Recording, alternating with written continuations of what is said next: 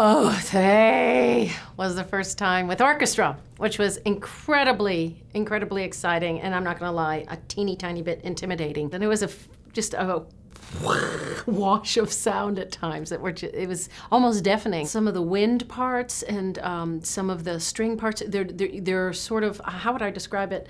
Maybe like more of a smeary sound than we have on the piano, which is more percussive, so it wasn't quite as much of a rhythmic anchor as I had become accustomed with the piano. But then there were other aspects that were far better anchors because of the natural, properties of whatever instrument was playing it. I think there's no way for your vocal color not to respond to the complexity and intricacy, an intricate sound around you.